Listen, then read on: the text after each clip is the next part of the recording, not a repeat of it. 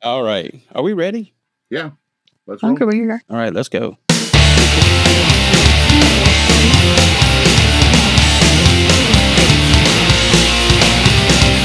Welcome to M-Vibes Podcast, home of good music, good libations, and good vibes. Now here is your host, Eric Millets, and producer, Ernest Stevenson.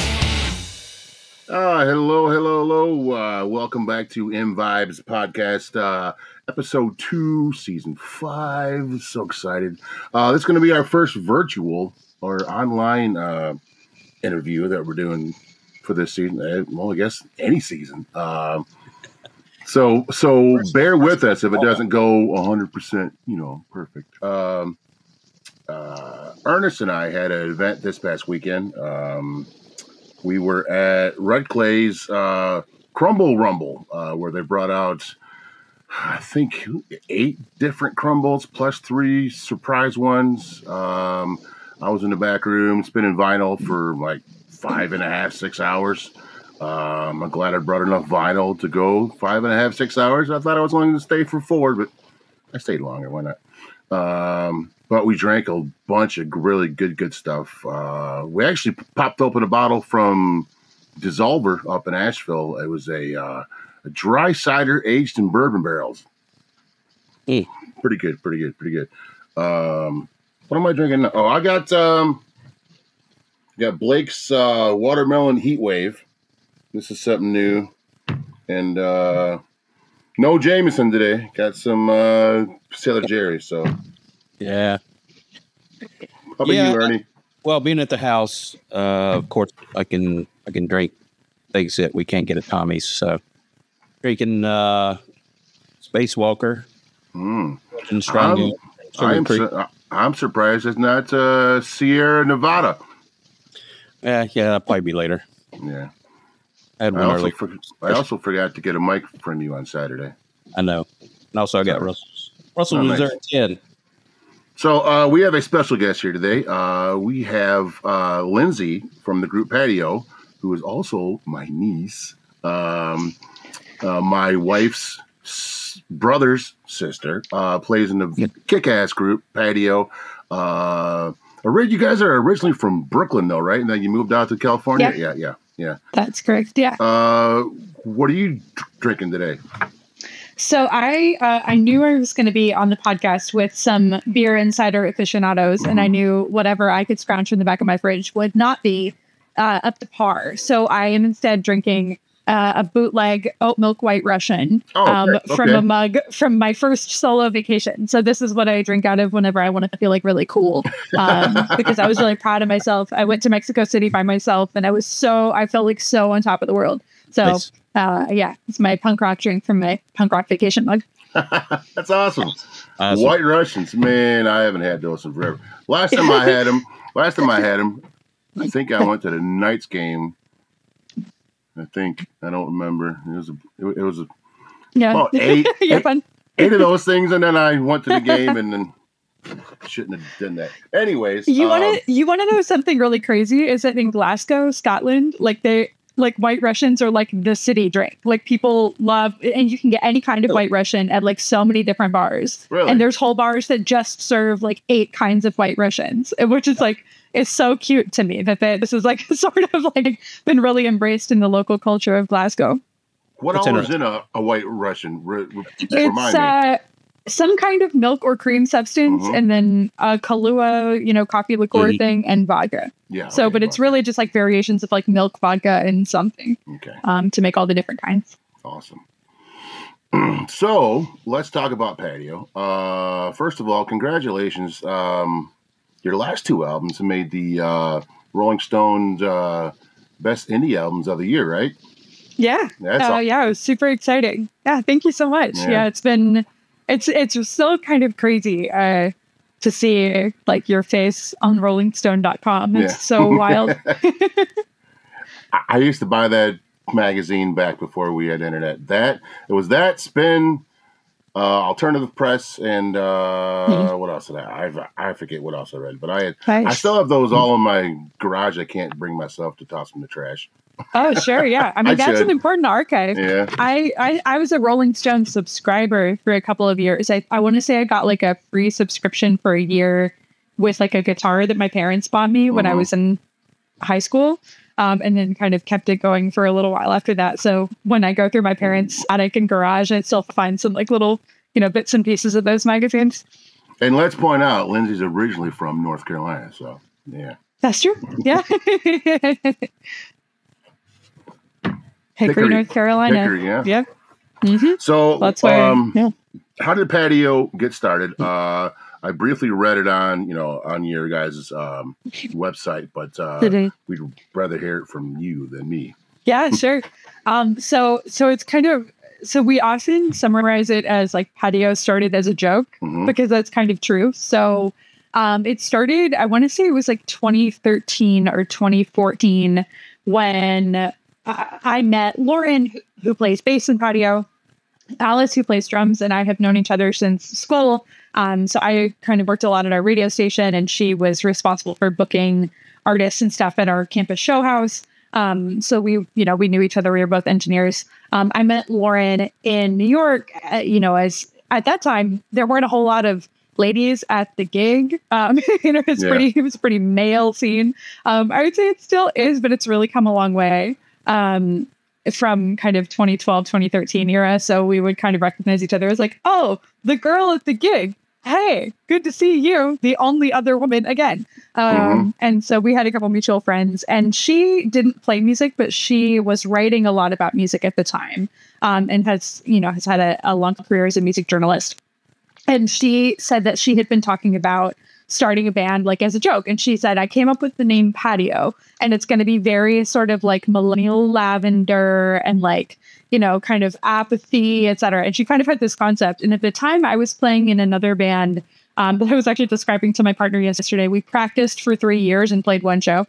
And our songs were not bad. But it was one of those things that was more like a social outlet really than anything else. But we did have some good songs. But that had kind of stopped existing because I think one of the members was like, I don't want to practice every weekend for 3 years anymore, which is fair. And then so I was talking to Lauren, and she said, I have this band concept. And I was like, we should start that. Because I wanted to play in another band, and, all of our friends were musicians and playing all these cool DIY shows and stuff. And so I kind of taught her to play bass, with the like 2 songs I knew how to play, or the 2 songs I knew how to play on guitar and bass at the same time. And Alice had just started learning drums around that time. And I said, Alice, you should be in this band. And she said, what? And I said, great. Sort of. So I am pretty sure that Lauren and Alice met at band practice. Like, I'm pretty sure, because there was one of those sort of hourly studio rental places that we would go. The one constant of my life in New York, where I lived for about 10 years, was going to this one block in Bushwick where the hourly space was. And then we graduated to like our own space that we rented after that. But I'm pretty sure Lauren and Alice met in the hourly practice space when we had our first Patio practice. And so we practiced and worked on songs for about a year, I want to say, before we recorded like a short, 2-song demo and then started playing around town. That's cool. I've noticed a lot of Patio songs are very bass heavy for intros too. So, yeah. Totally. Yeah. We're kind of intentionally minimal in our instrumentation. I don't have a lot of patience for like figuring out effects, like, guitar pedals and stuff. Like, I have a pedal or 2 that I play, but I honestly mostly play just like totally clean. It's like me, a tuner, and then amp tone, which has its pros and cons for sure. But so I think really where we try to find the intricacy in our music is in like, what is the sort of the like essence of how many different melodies we can kind of cram into this. Like, I almost think of the melody sitting in the drum, the bass, the guitar, and the vocal in our songs. And so really I think of the bass as primarily a melodic instrument in our band as opposed to explicitly a rhythmic instrument. So that's where we kind of like lean on that and lead in with that a lot.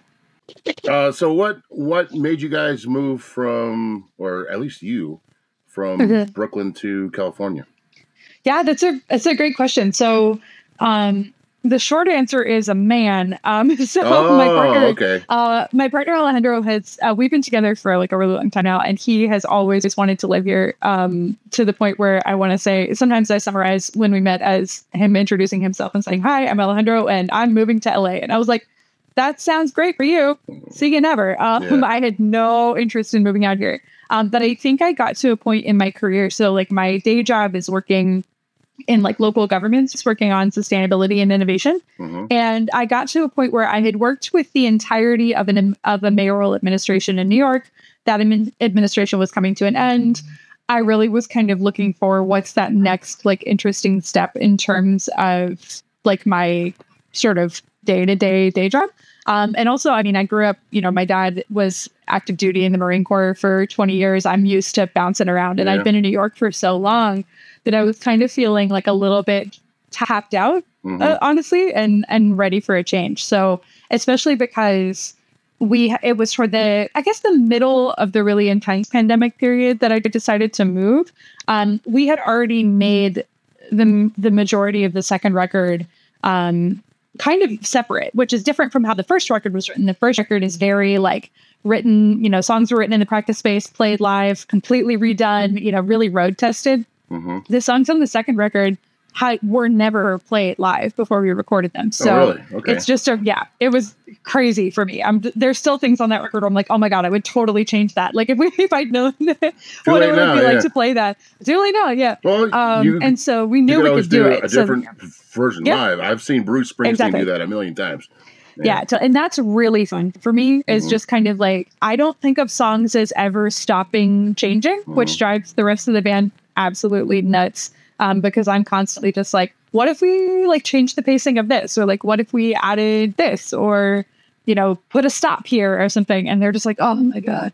But for me, it's just like it's always evolving. Have you been to any good shows out there in LA?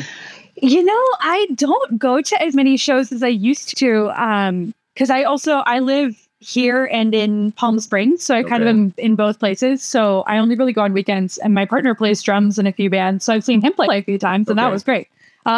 So what have I seen recently that I really loved? I saw a really great jazz performance in Palm Springs last week.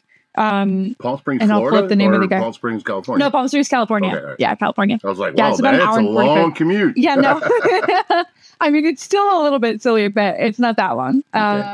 So I saw a really good, and I'll pull up the name of the guy who I saw play. And then I want to say my favorite show that I saw last year, like the most surprising show I saw, was this British band called Sorry, who I wasn't expecting to like a lot. They're like a band that is really popular with Gen Z, and I'm definitely not in Gen Z, but I went to the show. It was kind of on a lark, and it was incredible. Really? It was so cool. Yeah, it was really neat. And they like played well, and they were like really cool. And I was just like, and it was kind of a smaller show. It was like a club show.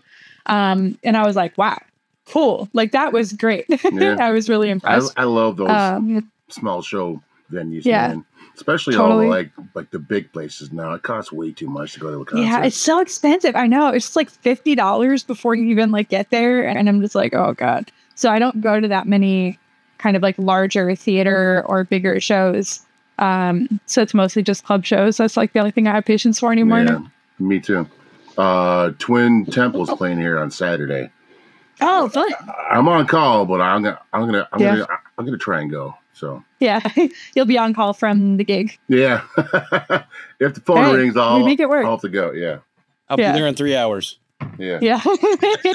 we had the whole family over right after Christmas, and my dad was telling me your dad walked in with a Patio shirt, and I was like, "Nice shirt, man!" Yeah. And we started talking about it, and it's funny, like a lot of the members of the family had no idea, and I was like, "Man, she's awesome. That band's great." And I brought out all your vinyl and showed it to him. It was awesome. Yeah. Oh, thank you. That's really nice of you. Now I appreciate you and Kathy have been holding it down since day one, and I really respect that. Awesome. And I appreciate it a lot. I know you guys are like so plugged into like local and independent music, so it really means a lot. Yeah, well, and that's what we strive on with this podcast too. A lot of absolutely local bands, not just here in Charlotte.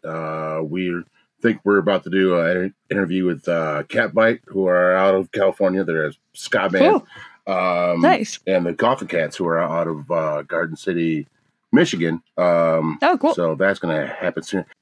Hey, let's play some Patio there, Ernest.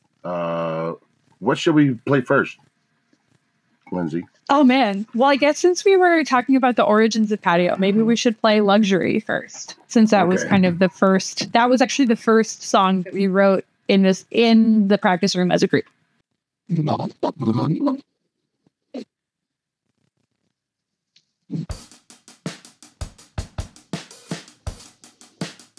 I love that picture of the band. Is that bread or a bottle of wine in that bag? You know, I want to say it's a lot of falafel. Okay. I want to say it's like a bag full of falafel sandwiches. Okay. If I remember correctly. I shift between anger and apathy. Luxury and violent tendencies. I love it.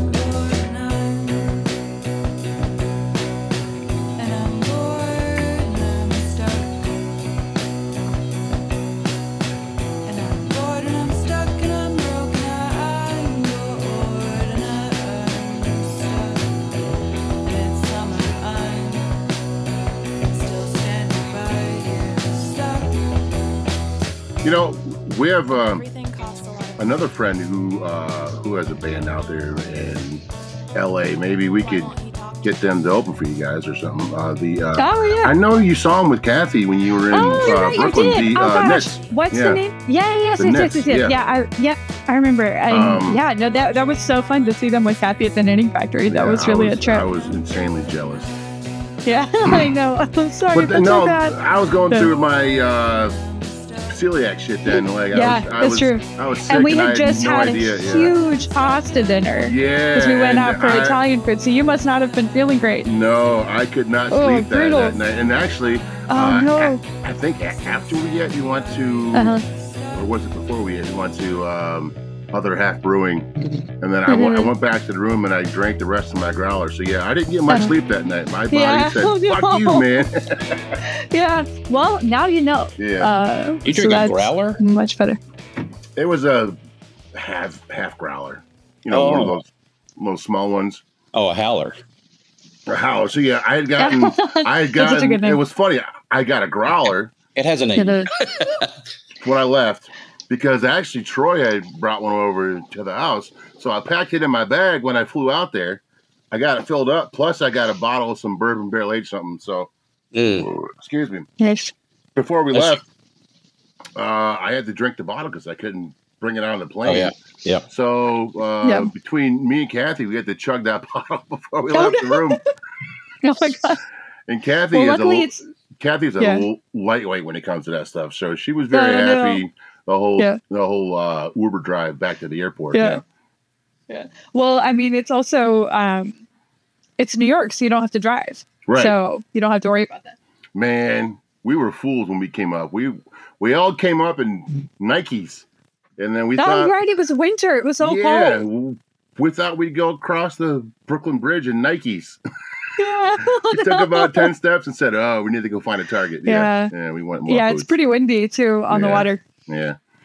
Have you guys been? I know your dad told me you guys toured Europe. Yep. We did, which was are you so tour wild. Anytime soon, or? You know, we don't have anything planned, but we're kind of keeping our ears out. I mean, so after I moved to LA, our drummer Alice moved to Berlin, she's having a great time. Really cool city. Germany? Germany. Yeah. So we're kind of on opposite sides of the globe. So finding a time for us all to get together online is really hard.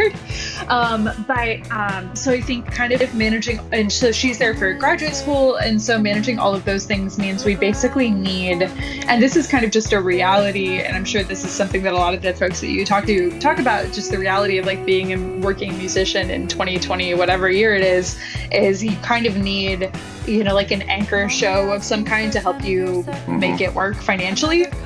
And, you know, especially because we're all at points in our lives where it's like, you know, none of us have unlimited time off of work. You know, we all have like expenses. You know, I've got a car payment now, which I've never had in New York. It's like, golly, why do people buy cars? Huge mistake. But I love my car, but it's very expensive. And I bought Yeah, exactly. And I bought a used Kia, and I'm like, oh my god, it's so expensive. So things just kind of add up. So we're kind of hoping to see if maybe like a festival comes together, or like some vape company wants to pay for us to fly somewhere and play or something, And I think kind of like selling out means really different things in 2024. We were one of our songs was just used in like a fashion show for Hermes in their like men's collection, which is crazy. But we're still like so deeply in debt from the making of our record that we'll probably like never actually see a dime of like the money. Just because it costs so much money to like print vinyl and put stuff out. And so we were just like, yeah, that'll pay for a tour. And we're like, actually, after we do the math, it might not. So we'll see. I mean, I anticipate we'll probably play a couple of times this year, whether that's in the US or like maybe in the UK. We had a really great time playing in London. Would love to go back there. We've never played on the West Coast. We played one show. I lied. Sorry. We played 2 shows right before the pandemic in LA and San Francisco. But in terms of, people who listen to our band who we've never played in front of, we've never played in the Southeast, we've never played, the sort of like North Carolina, Tennessee, Georgia circuit. Love to play down there. Come to Charlotte and play the Milestone. I would love to. Yeah. So I think we just got to kind of figure out the right time that everybody's in town and make it work. Yeah. Damn it. I forgot what I was going to ask you. Oh, have you opened for anyone, or is that anyone cool open for you guys?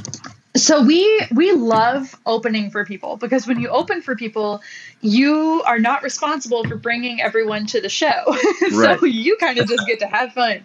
And so that was like our favorite role to play in New York. Was like in New York, it was usually the Bills. Well, when we started playing, the Bills were like 4 or 5 bands, which is nuts. Those are long shows. But then by the time we sort of, before the pandemic hit, it was like 3 band bills. Our favorite thing to do would be to be like the direct support for a touring band of some kind. So we played for all kinds of bands that we really love.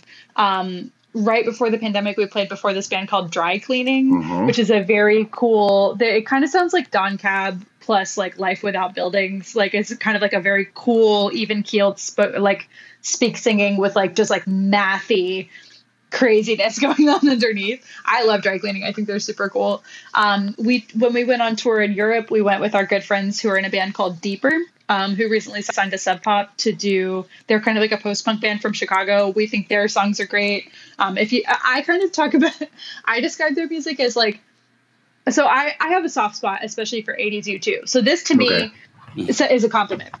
But I say like, if someone had never heard The Joshua Tree or Achtung Baby by U2 and tried to imagine what it might sound like my friend's band. Like it's just like, if you'd never heard it, those are 2 amazing albums though. So yeah, absolutely. It's kind of like The Cure, U2, but also like happening in 2024. I don't know. They might hate that description, but like that to me, I'm just like, this is what I wish. Like, or like, and and as coming from somebody who really likes those albums, like, I'm just like, if I had never heard those albums, and I just imagined, like, if you had to describe those albums to like an alien from Mars, like, I might hear the description and be like, oh, so this. So I really love them. I always recommend them to people. Who else have we played with that I like a lot? I mean, we've gotten open for so many really great people. One of our early shows was opening for the Pylon Reenactment Society, which is sort of like the reconstituted Pylon, which I want to say is mostly just the singer and then a few other like Athens session players. But that was extremely fun, playing with them at like a tiny little club in New York. And then some other ones. The biggest show we ever played, I think, was playing with Les Savy Fav in Brooklyn, in Bushwick. That was fun. I liked that venue. It was like definitely big for us. I think the last time I saw you, you told me you saw Action Bronson all over. Brooklyn. Yeah, everywhere. I would love to see Action Bronson. It was super fun. Yeah. Have you seen him lately? No, not lately. He's jacked up, man. He went and lost weight. Yeah? He's all muscle and everything. Oh, yeah. Well, then maybe I have, and I just don't recognize him maybe, anymore. yeah. If he's hanging out in LA? I mean, I live in like the strip of LA the strip. This one little neighborhood in LA where like every time I walk down the sort of main strip of my neighborhood, I feel like I see 4 people from New York. So it wouldn't be unlikely to sort of run into somebody out here. But yeah, I would say my favorite band in the past like couple years that opened for us is this band called Sour Widows. They're from the Bay Area. They're from Oakland, and they are so cool. It's these like 2 people who kind of like do guitar and like vocal harmony. And it's like kind of heavy. But it's like really heavy, but sort of kind of like almost country style melodies and that kind of thing. Okay. I love Sour Widows. They're like my favorite band. I tell everyone anytime they come to town, I drop everything and I'm like, I have to go to the Sour Widows gig. I am obsessed with them. I'm like, they're super fan in LA. I'll have to check out Sour Widows. I was going to write that they're down. Really sick. I think you would like them. If I listen to the podcast, I'll look them up again. Now, I know a lot of bands, when they're on tour, they make most of their money from their merch. So is there any plans for any shirts or more vinyl or any singles or anything? Yeah, it's a great question. So we're getting ready to put some shirts online that we got made for our release show and our Europe tour. So we have a few left over. And so we have kind of like, it's an all blue and black shirt. But yeah, you're right. We made most of our money. Like, you know, the main reason why we didn't lose all of our money on tour was because of merch. Excuse me. Sorry. And so, yeah, the merch really came in handy. Also in Europe, we didn't realize this, but now we know people love to buy records direct from the bands because they save on shipping. So we sold so many records in Europe. And so that was cool. Also because those are the heaviest things. So it's great to sell them. True. So you don't have to carry them. Plug them They're back. very heavy. Yeah. Exactly. And we were doing like, you know, sorry, go ahead. I'm sorry. I would say I buy a shit ton of vinyl when I'm at shows. Nice. Yeah, that's great. And most time it's something exclusive that's only sold at shows. Yeah. So, the Bronx, right here behind me, they had brought out their second album. They did a picture disc, but they only limited 8 copies per show. Wow. And I got there. It's funny.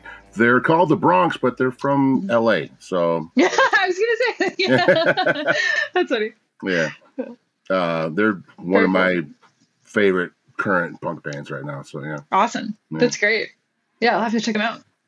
I don't know. You're very steeped in the punk scene. It's interesting because like if you ask the different members of Patio what we like, we have so little in common. It's hilarious. Like our music tastes are really different, like very divergent. Lauren is our classic scholar of punk rock. Like, you know, the sort of all of the classic lineages that I don't even know if I could even, you know, rattle off. Whereas I kind of, you know, grew up listening to like country radio, and like Queen. And then once I got a little older and started listening to like music on my own, Kings of Leon are from Nashville, which is where we were living when I was in high school. And I was like, oh my God, this is so cool. Like what is this that they're doing? Right. And so I got really into that kind of like 2000s indie thing. Yeah. A lot of people, you know, once they got big, kind of say, you know, screw them, which I'll admit I do the same damn shit. I'll totally. So love a band forever, and then you know they start getting on the radio and everyone loves them. You're like, screw it. I'm done. It's not for me anymore. Yeah, Kathy makes fun of me all the time. She goes, "It's still the same music." I'm like, "No, not if that dude likes it anymore. I don't like it anymore." That's funny. Yeah. Well, in your defense, their music did get bad after they got really famous. They had. That album, that 4th album is like the precipice. And it's like, there's some songs on there where I'm like, ooh. And then after that, I kind of fell off a little bit. But I will stand on the hill of those first 2 albums being like indie rock classic records personally. Absolutely. And I will arm wrestle and probably lose anyone on that. But so I was listening to kind of like that early 2000s like indie music. I also have sort of like, you know, pop leanings that I like to listen to in terms of just like vocal styles or melodies and vocal production. I got really into K-pop over the pandemic. There's some like really cool, especially the like girl groups in K-pop, like a lot of R&B songwriters from the US started writing like for Korean groups. And so you hear these like crazy melodies and like these really insane chord constructions that would like never fly on US radio, because a lot of stuff that kind of is popular here is a little bit more simple, or it's like more rhythmic, or like, you know, it's different, but there it's like very sort of like melody forward and just like insane. So I feel like it's a symptom of my brain on the internet for this long in my life. It's just like I can only listen to music that is like so maximalist. But yeah, so that's kind of like where more I sit more on this sort of like melody heavy side. And then Alice really, you know, she's like our scholar of like house music and techno and like, you know, dance music and those kind of things, but also really loves like, you know, indie that is very sort of like instrumental and layered and textured and things. So we kind of all bring really different like sonic influences to the table, which is really fun when you're writing a song and it works, and so hard when you write a song and it doesn't gel for a while. Like we have a song called Routine off of the new record. And that song, like we were trying to write that song for 2 years, but I couldn't get my brain to click with what Lauren was saying her reference points were for it. And I was just like, I don't know what to play. Like, I don't know what to do. Like, because we're all largely, with some small exceptions, we're all largely responsible for writing our own parts in songs. Okay. Like we'll give each other their tips and directions, or like I might come to Lauren and say like, here's a guitar part I have, here's a bass part I think that goes well with that part. But you know, we all largely have like mastery of our domains, so to speak. And so when Lauren comes with the song, I have to write the guitar part. And in that case, I was just like, and she was like, you know, it should feel like this and sound like this. And I'm just like, that means nothing to me. Like, what? And so it took us forever. And then actually the thing that cracked the code was when we had all seen the Linda Ronstadt documentary, Sound of My Voice, like not that long before. I love Linda Ronstadt. She's like a huge influence of mine. But, absolutely. And so we've each kind of seen it separately, and we were listening to You're No Good, like on loop, being like, there has to be something we can mine from it. Cause she was like, maybe the song should feel like You're No Good. And I was like, there's gotta be like a little move. And so I think I actually took the guitar line, like, you know, there's something kind of clicked in my head when I was listening to, I can't remember who plays the guitar solo on that song. But the guitar solo on that song, and I was like, finally. But it had been years of her being like, it should feel this like punk dance, and I'm just like, what? Like, I don't get it. So we finally figured it out. Eventually it worked out. Yeah, eventually. Speaking of Kings of Leon, on Saturday, I had busted out Mumford & Sons' first album, and me and Ernest were, myself, Ernest, and my friend Brent were talking about the evolution of Mumford & Sons, how that first album was very folky and country, to their last album that just went completely pop and flopped on them. But that's weird because they're completely gone now, and that was a band. What happened to those guys? I got Kathy into that band, and she listened to that first record over and over and over. Oh, sure. I think the second album too, and then it just went to almost electronic and poppy, and they I don't know, man, it sucks. But they were again one of those bands that got big, and their concert seats for nosebleeds was $200. I mean, like, no, sorry guys, skyrocketing. Yeah, it's crazy. Yeah. Yeah, it's pretty nuts. And, and you feel for people because, like, we also, that we don't tour very often, and we didn't even when we were in New York, because we got to be a little bit spoiled and be like, well, everyone just comes here, so we're just going to stay here. And then if people want to come, they can come. Like, so it was a very sort of spoiled New Yorker, center of the world attitude. We did go on one tour like around when Essentials came out. But on this tour, I mean, it's just like, the expenses really just add up. And so when you start thinking about, especially like shows with a crew, and like the venue rates are so high, and now venues take merch cuts, we're really lucky that hasn't happened to us yet, because we're not playing the fancy venues, but no, not yet. But I'm sure the merch cuts are coming. Either that, or we just like pretend. I'm like, I don't speak French. Bye. Like, stay away from Live Nation venues. Live Nation. Well, Live Nation owns everywhere. Like, they bought everything, even the small clubs. They own everything. They recently changed their policy on that too, though. Yeah, I saw that. And they were also doing, they now have like guarantees or something that they'll give smaller touring acts, which like all of that is great. But it's like, I talk about that with some of my other musician friends, and we're just like, okay, Live Nation standing in for like a functional social safety net. Like, it's like if only there were actually ways to make this not sort of like a hemorrhage of money. And so like I totally, like, I'm sure that there were a lot of people making a lot of money off that Mumford & Sons tour, but I'm sure also like if you at this point now I'm like, man, I wonder how much money they were actually clearing from that, because like that actually was probably pretty expensive. Like, I don't know. I mean, you hope at ticket prices like that the artist is, just like, well, I'm not going to pay that money, but I hope whoever pays that money, at least you're taking home some of it. But you can't be sure about that anymore. I don't know. I mean, even with and I don't want to get off topic here, but like Bruce and Aerosmith and all those guys were coming through town. Yeah. Bruce Springsteen nosebleeds were $300 to $400. even sitting behind the stage was over $200. And they did an interview with Bruce because his fans were pissed, and Bruce said he was all right with it. I'm like, oh, come on, man. I don't know if you. I mean, I was raised on Bruce. Sure. And I wanted to take my daughters because when Brooklyn was born, Jungle Land was playing in the room. Oh, nice. So that's kind of become her song. Sure, and then Dawson, when she was born, and this was not on purpose, this is just a song that was playing, was Waiting on a Sunny Day. So we really wanted to take the girls to go see Bruce, but I'm not paying like $5,000 to take the kids to the concert, I mean, that's man. that's so expensive. Wow, dang. But that's really crazy. Aerosmith, I was going to go to that. Right nice. When I was a kid in high school, man, I was in love with Aerosmith.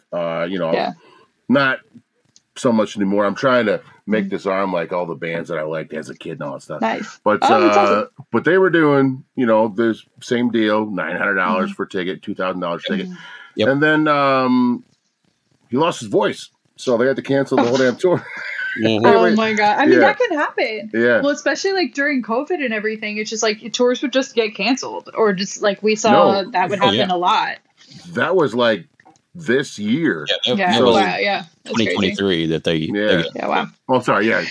Last year. Yeah. There was like, there was another big tour recently that got canceled. I want to say, I can't remember whose it was, but it was somebody else who like lost their voice. Was it maybe like Pearl Jam? I want to say maybe it was the Pearl Jam tour that like they either canceled a bunch of shows or like they had to cancel the tour because anybody lost his voice or something like that. Just I don't know. One of the 90s grunge bands I never saw was Pearl Jam. I've seen just about everyone else, but never got a chance to see Pearl Jam. Man, I wouldn't say no. I would definitely. Maybe not for $900 though. No. No, I like cheap seats. So it's funny. I think I talked about Twin Temple earlier today, and I guess you're right with Live Nation and their price, because this was the first time we went online to go buy one, and it said online $2,750, and we were expecting fees and everything. Right. Nothing. It was straight up $2,750. I'm like, wow, that's great. That's pretty cool. Yeah. No, I've seen. It's so nice when $2,750 is actually $2,750. Yeah. I'm trying to get Kathy to go. She's like, what is it? I'm like, it's doo-wop. It's satanistic to doo-wop. It's doo-wop. Yeah. I'm like, they do stab people and spit blood on them. It's like war. It's like war, but you can dance to it. That's a great description. Yeah. That'll be fun. You said that Saturday? That's Saturday night, yeah. Nice. Very cool. Who did we go see? Oh, we went to Skylark. Ernest and I went to it was a weird night. So they had a band. They had like five bands. And they were all different types of metal. So you had black metal, you had death metal. And I think the last two bands were thrash metal. Deceiver, which we're going to have them on the podcast soon. Nice. Man, they were awesome. But the lead singer's guitar went out halfway through the show, so he had to that's such a nightmare. I hate that. That's happened to me twice. Hype up the crowd and let his backup guy play. Yeah. Oh my God. He actually got to get down on the floor. Yeah, he did. Oh my God. See, I don't know if I could do that. Our stage presence is like pretty reserved, which is something I've kind of just been like should it not be? I don't know, but that's kind of like part of our sort of, that's kind of what works best for us, and I think feels most authentic to like how we play. But there were 2 times that my guitar went out when playing. Once was I just like busted a string on the show that I put in my head as like the most cursed show we ever played. It was at the Knitting Factory, actually, where Kathy and I saw the knits. And we were playing, it was like New Year's Eve of the, like when it was becoming 2020. And so the show was like sold out. We were playing with this band Cloud Nothings, who are pretty cool. They're, you know, they've been doing it for a while. They're kind of like punky indie rock, I guess. But they're cool. I like their music. And then I can't remember who the other artist. Oh, Field Mouse was the second. And so we were playing first. And once we got in there, you could immediately tell that the sound guy wanted to be anywhere but the Knitting Factory on New Year's Eve. He did not want to be there. And it's like, you know, I don't blame him. And like, you can't blame anybody. Like, nobody has to have a great time during their, it's like not his job to like entertain me, but like he was not having it. So like, that's factor number 1. We thought we were going to play at like 8:30 because, you know, we're opening. So we thought we were going to play really early. And we got there like for sound check and everything. And like, no one is there. And we're like, well, okay. And so then we finally find the sound guy who, again, is not having a great day. And he was just like, oh yeah, we don't want you guys to play till later. And we were like, okay, well, like what time? Because like, we also are just like, well, as soon as we play, then we're going to go get our favorite sandwiches from across the street, have a beer, then come back and watch the rest of the show. Cause like once you're done, you can like hang out and relax, but like until you're done, you're all business. Yeah. And so he was just like, I don't know, whenever. And so we're like, okay. So we're sitting around for like 5 hours, and we eventually, it's like 10:30 and the room is full. No one has gone. And we're just like, can we play? Like, and so we finally get up on stage to play. Cause I was like, I can't, if I wait anymore, I'm going to like fall asleep. Like, I don't know. I've been sitting here for so long. I was like, just let us play. Cause I guess they wanted the main band to like be playing at midnight, but I'm like, starting their first song at midnight. Like at this rate, they're going to be starting their first song at like 12:30. And so we get up there finally after all of this rigmarole and hullabaloo and whatever, and I break my A string on the first note of the first song. Man. I, especially at that time, I'm not like, so I would consider like the instrument that I'm most trained in is like singing. I've been singing in choirs and all that kind of stuff for like my whole life. Guitar is like a newer instrument for me, and writing on guitar too is still like fairly new, although I've been doing this band for 10 years. But at that point, a lot of the songs I'd written really kind of center around one string, the A string, because like I don't really know how to play. And so I break that string, and so I have to like wait, and like somebody else is maybe gonna like let me use their guitar, and then it's a whole thing, and then the vibe is all off, and then we like finally just like stumble through the rest of our set, and like, you know, of course nobody's had anything to drink at this point because we're like trying to stay awake, but we're just like, it was just sloppy and it was just a huge mess. And then the rest of the show just like goes downhill from there, because it's like the whole place is full of people I describe as teens. Which is basically any person of any age who's acting a fool. I described them as teens. And so, room is full of teens. We go over behind the merch table, and it's like we're kind of like slip sliding over there. We're like, why is it so slippery? Turns out people had been vomiting behind the merch table all night because they were too drunk because it was New Year's Eve. And so it's like, yeah, it was so bad. And then of course, like we all know how 2020 went really badly. So we were just like, it was just like the whole moment. So that was, that was right. So that was time number one. That stomach. I'm sorry. I'm sorry. Oh, I should have double checked with you, but yeah. Luckily, we were able to clean it up. But and then the second time my guitar went out, I was playing a guitar for a couple years that like it had been modified by like other like, you know, friends and stuff like that, and so it didn't have like the best wiring, and so one time I was playing and it just like the sound just was gone. Hello. The sound just like went away, and I had all of these guys in the front row just decided it was their moment to like tell me how to play guitar. And so they were just like, oh, this is your cable. Let me get you a new cable. And they're like messing with knobs on my guitar while I'm like holding it and trying to play. And I was just like, it turns out it was like my input, like, you know, or like the knobs, like the wiring had just gone busted. And so I just like, I got it fixed and it was fine. But like the moment of just like 7 men being like, I will be the hero of the gig. And just decided they had to fix. And I just stood there and I was like, okay, well, whatever. I mean, it was like, we were the last band playing at this festival in Boston we were playing. And it was super fun. The show was it was like a really cool show. And I don't actually even like take the sort of mansplaining of the guitar as a you know, that didn't even sour how I felt about that show. That show was so great. But it was just really funny that it's like all these guys, I'm like, oh yeah, you're going to fix it right now, right here. That's what you're going to do. So Yep. It was really funny. I'd be like, here, check out this boot. Yeah. We stick it up your ass. Yeah, sorry. That would have been good.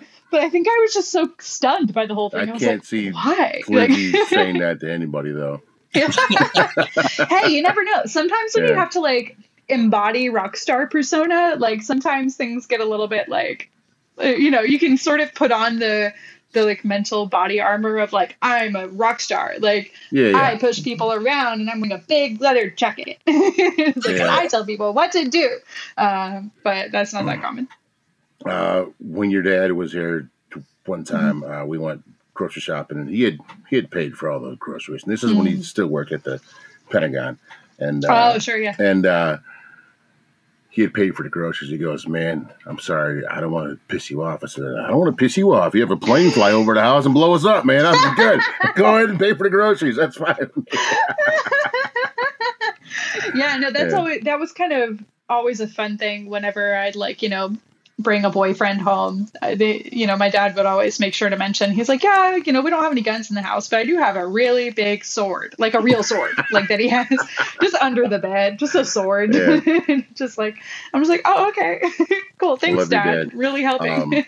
A sword. I'm going down to Columbia in 2 weeks to go see oh, cool.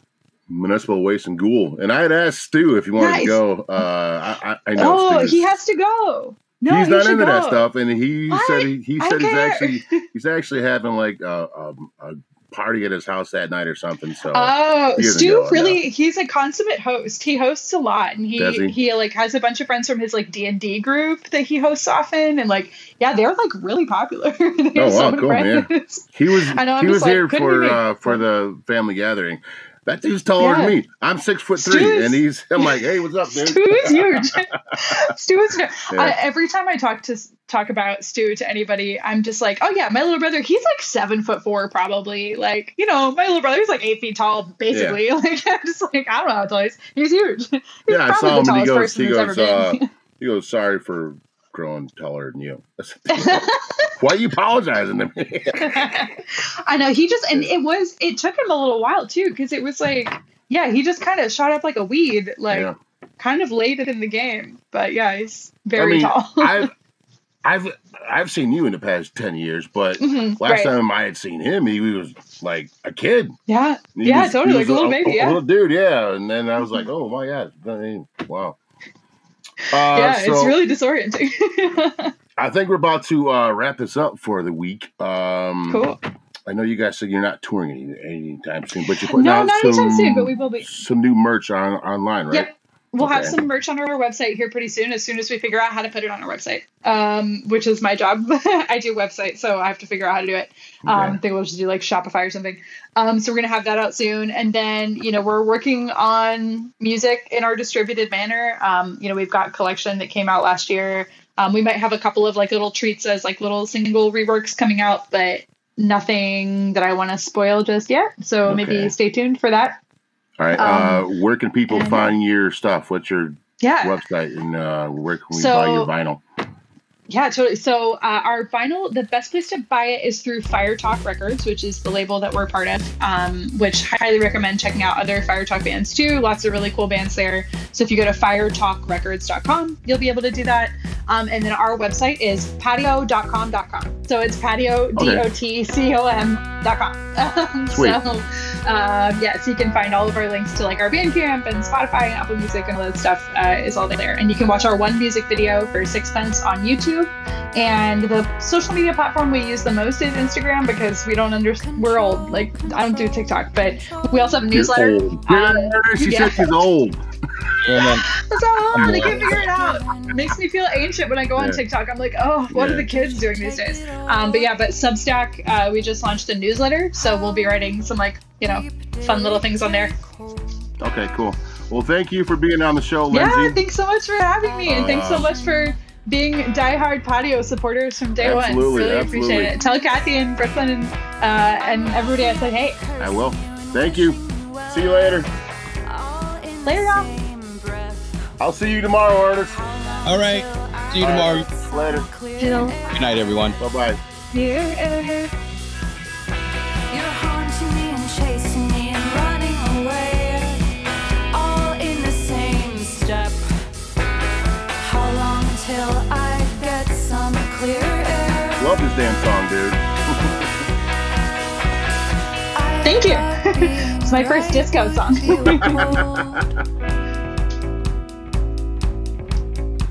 But it didn't. Too overconfident. Weren't you and I in different roles? Now I'm here alone. Is this what you wanted? Come on. I'm Awesome. laughing at you, cursing you, and wishing you well, all in the same breath. How All right, I'm long out. till See you later. I get some Thank you, Lindsay. clear Thank you, Ernest. Thank you. Thanks for having me. You're haunting me and chasing me and running away, all in the same step.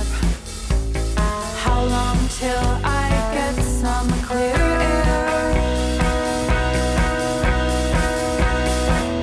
Thank you for letting me make this all about me. I can be exactly as selfish as you made me out to be.